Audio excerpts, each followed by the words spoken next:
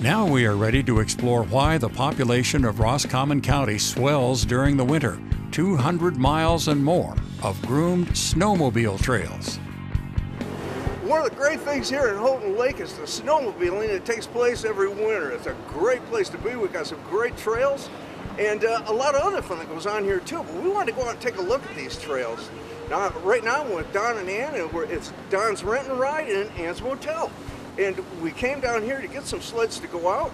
If you're new at this sport and you want to try it out, this is the place you can come down here and get a sled. Or if you happen to be up here and yours breaks down, you need a sled to go out with, this is the place you can come to too.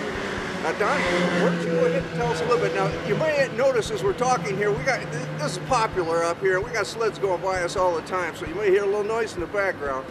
But now tell us a little bit about your rent and ride.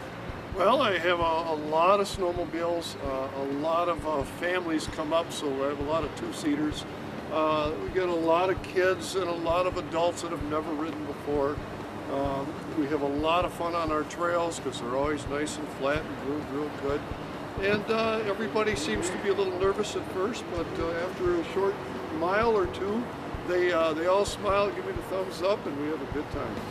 As we throttle the machines and embark on our ride, there is a definite feeling of excitement and anticipation.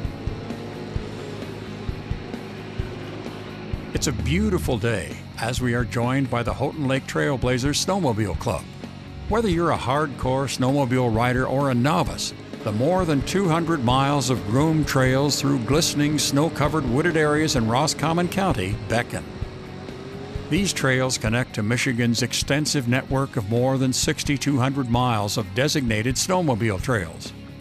This is our first split in the trail system. This is 654, this is 655. A lot of people that have never been here before.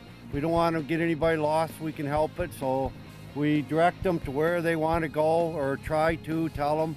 And then people that are coming into town on this side, tell them the trailhead where there's food, gas, lodging. The signing has really improved in the last few years. Now, do you usually suggest that people take a map out with them? And, yes. And if they do, where do they get those at? You can get them basically every sports store, Chamber of Commerce. The club gives them out free. We have them all over the trail system. We have their old real estate boxes kind of that were discarded, and we fixed them up and we put free maps in them.